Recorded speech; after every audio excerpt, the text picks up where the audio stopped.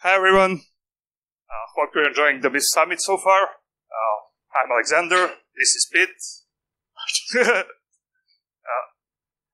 I'm Aleksander, this is Pete. Pete is in charge on designing new integrations for our platform, and I'm leading the integrations team. We're coming from EclecticIQ. And before we delve into the boring stuff, I would like to share a small story about a documentary I watched a couple of days ago, actually. I had a different story, so... Can you please remove yourself? Thank you. So, in the deserts of Israel, scientists noticed a very unusual thing. Striped hyenas and gray wolves were hunting together in packs, mixed packs. This is very, very unusual because predators, especially in harsh environments, prefer to chase each other out. So they followed them, and they figured out what was going on. See, striped hyenas are really not predators per se. They're more scavengers. They hunt only 5 to 10% of their prey. So they're not really equipped at hunting, unlike wolves. But then again, wolves don't have their superior sense of smell that hyenas can do, and they have really strong jaws, so they can break through bones and expose more meat. So they started hunting together. Compared to other predators in the area, their numbers have skyrocketed, and that shows that cooperation in nature really works well together. We are here because we also believe in cooperation in threat intelligence. And let me just share a couple of words about our company. We are a cyber threat intelligence company based in Amsterdam. We are developing an analyst-centric threat intelligence platform that is focused on allowing our users to match their needs and their current threats that they face in the most efficient way. And now I'll let Pete give you a small tour of our platform. Thanks. Hello, welcome. So I'm sure many of you know what MISP is because you're here, but you don't know who we are or what we do. So our platform is a threat intelligence platform, or a TIP. What we do is help manage, support the aggregation, analysis, and dissemination of threat intelligence. One of the ways we achieve this is using structured intelligence. So we are big fans of structured intelligence, and we base our internal data model on Sticks. Sticks allows us to create a consistent way for our users to use and create contextual intelligence that can later be actioned or shared with whoever they want. Just a little bit more on our actual platform to understand how this integrates with MISP. So supporting intelligence needs, you have aggregation. So we have incoming feeds into our platform. We have taxonomies and tagging rules for classification. We use dynamic data sets that help store intelligence and cluster it. Analysis, we contain an interactive graph. Allows you to pivot for related intelligence. We have riches, complex searches, and then you can disseminate this intelligence finally once you're done with analysis and production. Enough about our platform. We'll get into how we integrate with MISP and what it can actually do. Okay.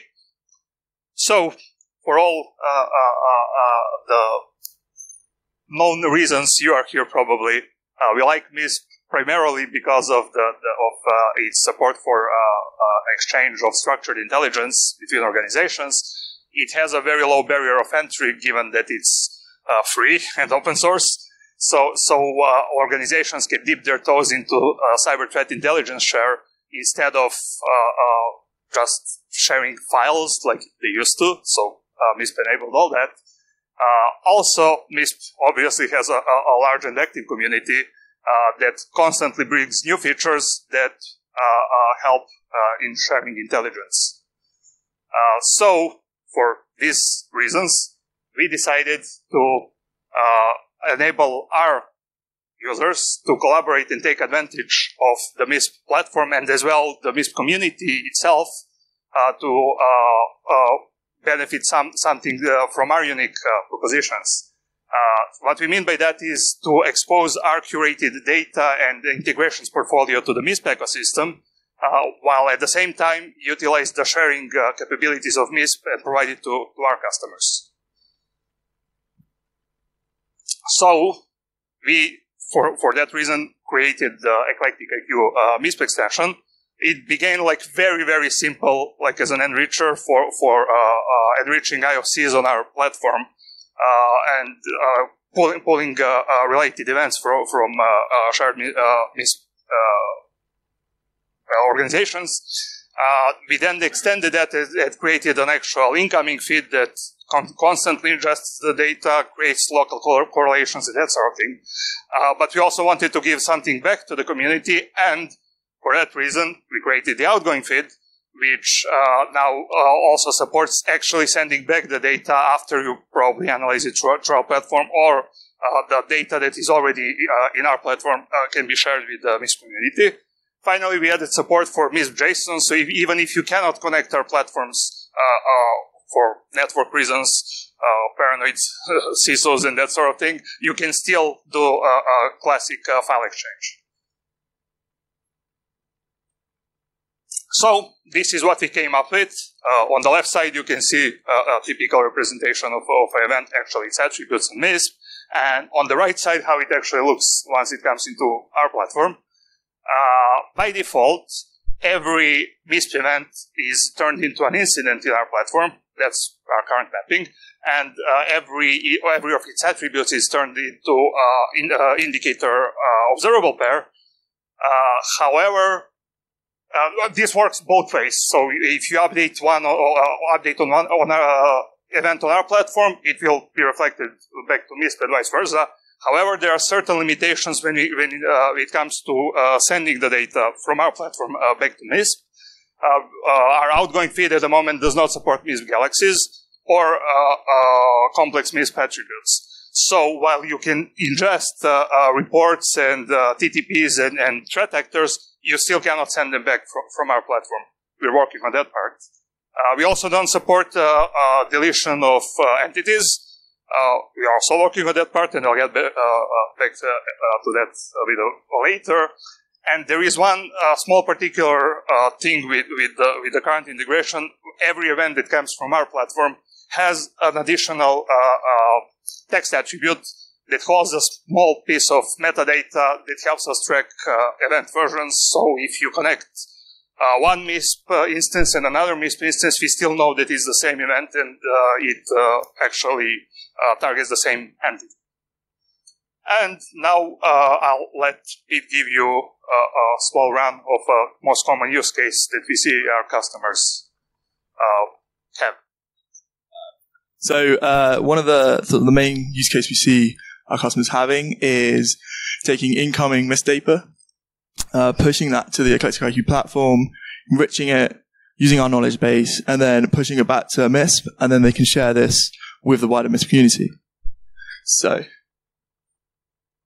I just want to start off. So imagine an analyst has just received an ongoing incident from one of his MISP feeds, and this is currently what it looks like. They then decide they want to search for related set intelligence. So they look within their MISP knowledge base, and they can't find anything. So they decided to pull it into the EclecticIQ platform to see what they can find. And then this is what that incident would look like. So the event would be represented as an incident object. You've got the attributes as indicators or a report, depending on the attribute type. And then you have the galaxies represented as a threat actor entity and TTP entities. So this analyst decided to set up automated enrichment rules. So if we look at the top, the indicator extract would be enriched straight away once it's ingested. This would create an indicator, and in this case, they found a related hash. And what they do, they decide to Cheers, thank you. They decide to pivot off the related hash, and they find an existing hash within the chip. Next slide, please. Thank you.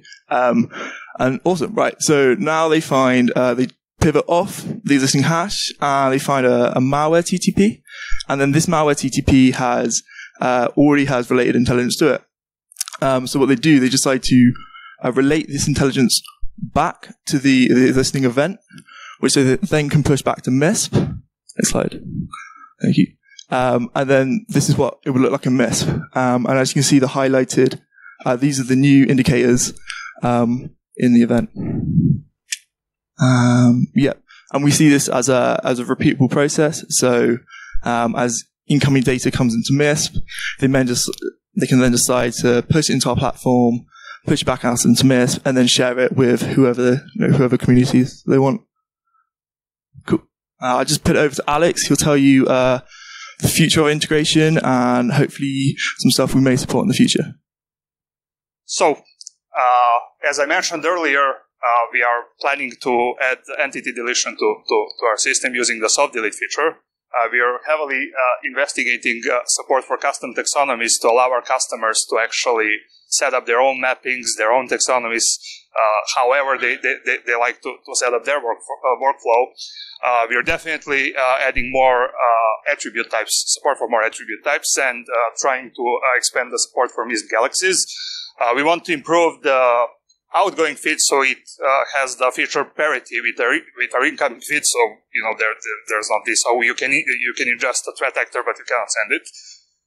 And we are also working on updating the configuration process. So instead of setting the incoming feed and the outgoing feed, there's a possibility of human error when you set everything up how things should work. We want to track like actual entities that came directly in the incoming feed without you having to create a data set. Everything connects automatically. That sort of thing. And that's pretty much it. If you want to see more about this integration, you can check the link above, or you can check our other integrations that can be inserted from our platform. You can see our open source projects on GitHub. One of them is OpenTaxi that is already being used by MISP. And if you have some questions, we're here to answer. Yes?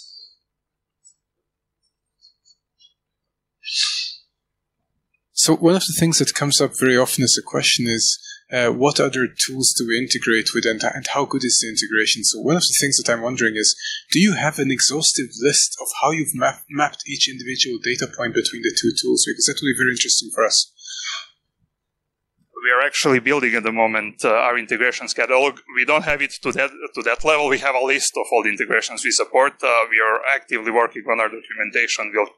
We cannot promise the dates, but we want to add, if nothing else, just the mappings so that analysts can know what to expect when they, I want to use this integration. Let me see what will I get in the platform.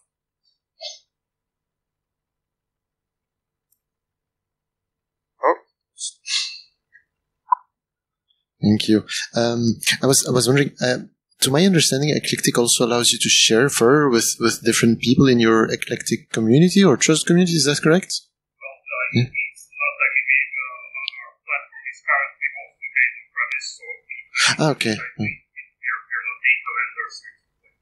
Okay, then I misunderstood before, because I had a question in relation to distribution, how it went, but it's not relevant if it's. You can connect multiple instances or our instances and share between them, but it's up on our customers to set up their system. What you can do is put data from MISP into our platform, then to send it to another MISP instance, then to our platform. This is the tracking attribute that I mentioned.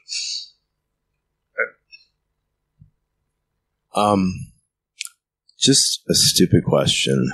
I know I was ranting a little bit earlier about XML and 6.1, but I do know that you guys support 6.1, and which I think Stix compliant was on your first slide, and I have on a number of occasions successfully exported an event from MISP and imported it into EclecticIQ and vice versa. I'm wondering, have you considered, instead of doing an ETL and a data mapping between internal data models, possibly using sticks as an interchange format, which might save a bit of work?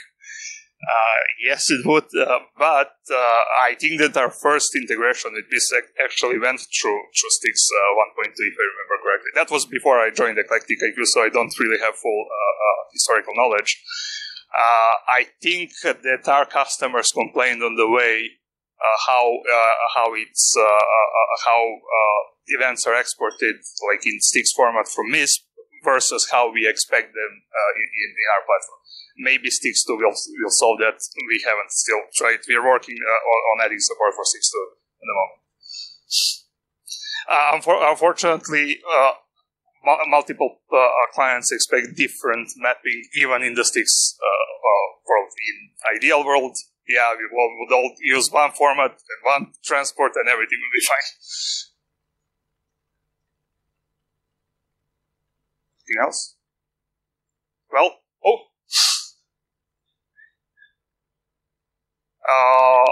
I'm not sure. I think it's on we provide integrations based on customer contract basis. So I think if they select this, yeah, everybody can get it. It's available, but I don't know the sales model. I'm a lowly software guy. Yes. We at the moment export them pretty much like events, like incident that is connected to an incident that also has also spreads like incident. We are also, I forgot to edit. We actually want to add more support for objects, so we can actually update them. But it's like still this. You have one governing entity, and you have incident indicator observable. Yes. Something quick on that regard is I don't know how long you guys are here for on during the week, but maybe if you have time, we could sit down and actually plan that a little bit ahead and just to see how we can map it. Okay. But I mean, well, we wanted. I don't know. I think we spoke once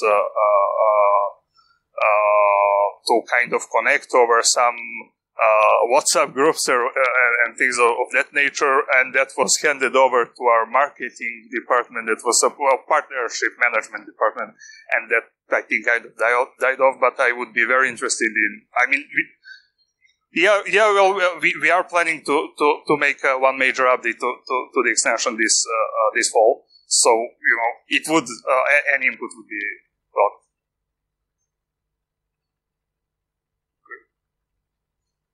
Well, thank you. Hope you work.